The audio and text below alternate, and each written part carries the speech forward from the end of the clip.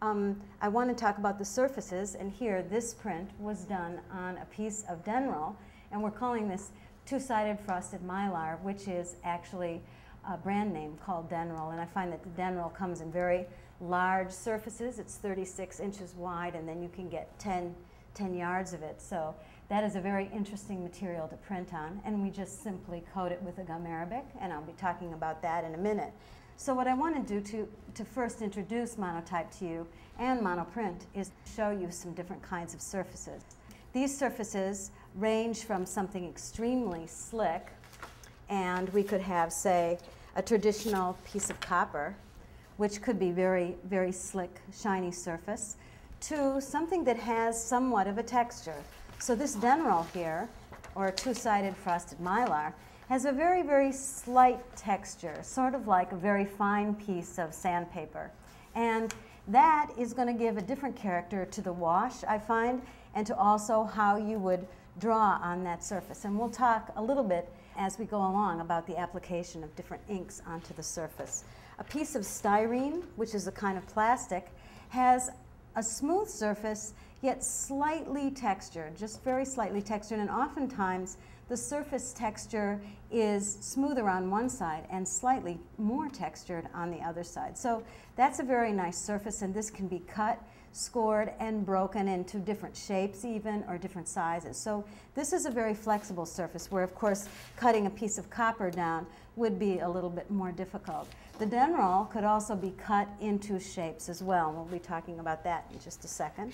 Just to continue to examine some surfaces, this is something called Speedy Cut, and it is a material that's like eraser material, very flexible, can be cut very easily with a cutting tool to create incised surface, but it also could be used as a very nice surface for working on. And since it's flexible, it can be used almost without a press, and you can almost press it down this way. So those are very nice advantages of different types of surface. I have here also a piece of steel.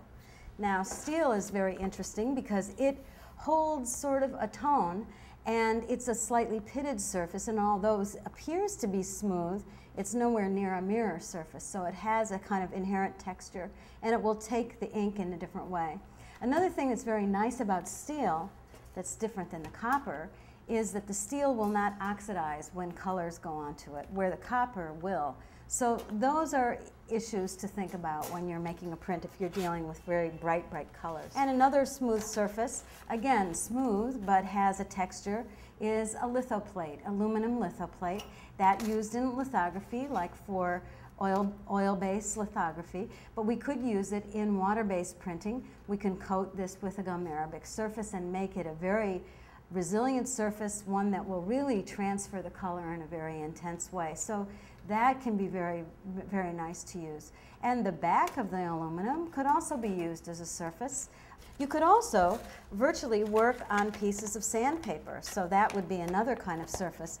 Now the sandpaper, if we work with water-based, glues come off in the printing, so we could coat these surfaces with acrylic.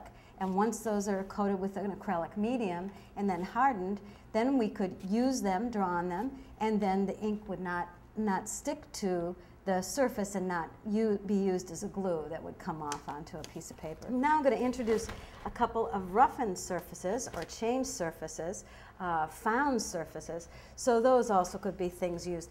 I could draw on this, okay? If it were coated with acrylic, I could then make a drawing on this, and that surface then would be reflected, and we could print that, we could fold that, we could change. Here we have a piece of copper that has some drawing onto it, so if I would draw onto this surface, then we're going to end up with something more called a monoprint. So we'll be reviewing that in a minute, but that also could be a kind of coarser or changed surface. The collograph surface, and this is a whole technique which we'll talk about later. This is a surface that has some acrylic on it with a carborundum, which has an image on it, so we're going into the area of monoprint, which we'll talk about in a minute. So these are pieces of Denryl that are cut up, and all of these could be drawn on, and then placed in different ways. This surface is a kind of plastic. It's got a very smooth side to it, but if you feel that, it has quite a roughened side.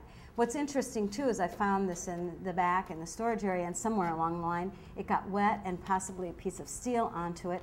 So this is actually roughened up here. So this actually could be a sort of natural way, and if we would actually draw on this, the drawing is going to be reflected with this pattern underneath it. So this is just the back of a styrene where somebody has used it as a cutting board, and that also could be a kind of found surface. These are just simply pieces of paper that have been coated with acrylic, and by using the acrylic very thinly but still with a brush mark, we could use those as surfaces. And again, their underdrawing, or this drawing that's on the surface, is going to be something that reflects.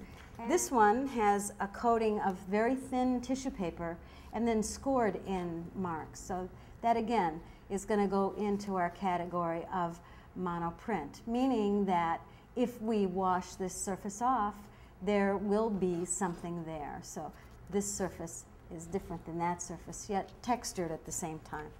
And here's another one of those roughened surfaces. This steel surface is made with an aquatint, and we bite it several times to create a kind of coarse surface. And I would say that it's similar to a coarseness of a piece of sandpaper. So those, just to start, before we even get into talking about ink, we already are examining different ways that we can make our print different and exciting.